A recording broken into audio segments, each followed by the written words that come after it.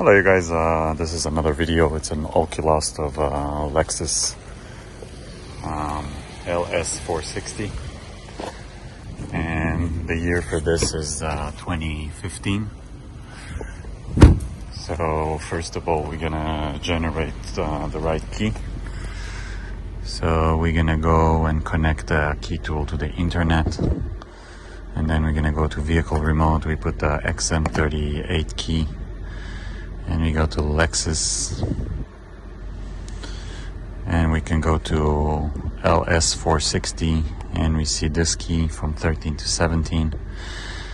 And if we want, we can check out that board worked for people on this kind of model, so we can go to a manufacturer website and we can check what models it does, and then we can basically make sure that it does the same.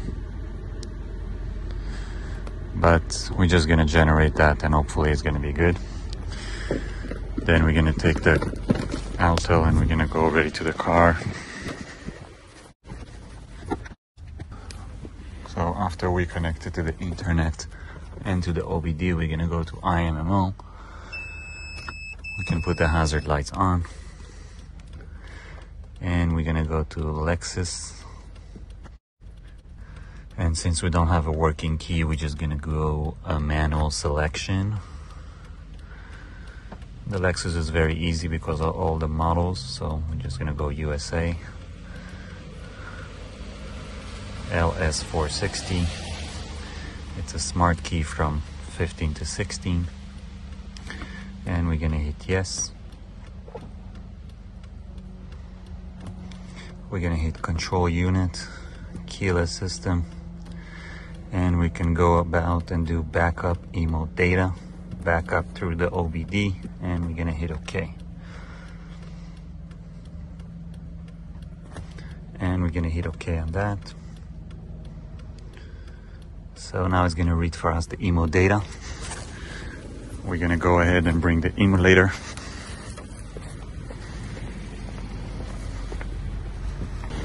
So we got the emulator. It's gonna be this one.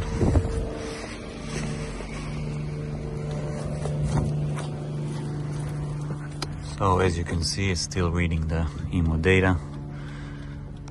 We can take that and connect it here on the top. Now just keep in mind that there is a new update for Toyota. As of now, Toyota and Autel will not be able to do Oculus, so this will be the option to make them never do reset, because I'm not sure you're gonna be able to do that. Now we can just gonna put like a name for it, so you know which one is it. So backup successfully. Now we're gonna generate the emulator. So we're gonna go here and do generate analog key, hit OK, and we're gonna load the LS460 that we just saved. And now it's gonna be making the key.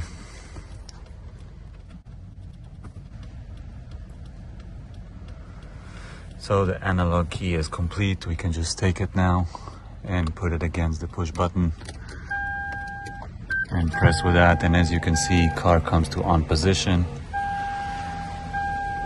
So we can shut it off now, and we're gonna hit yes, and now OK. So now this becomes like the key. Now we're gonna bring the generated key. So this is gonna be our new key. We're just gonna go to add smart key. We're gonna use the ABP.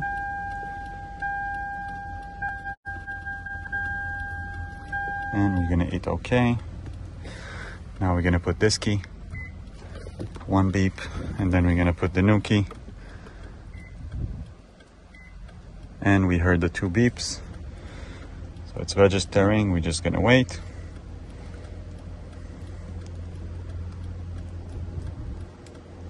So learning has succeeded.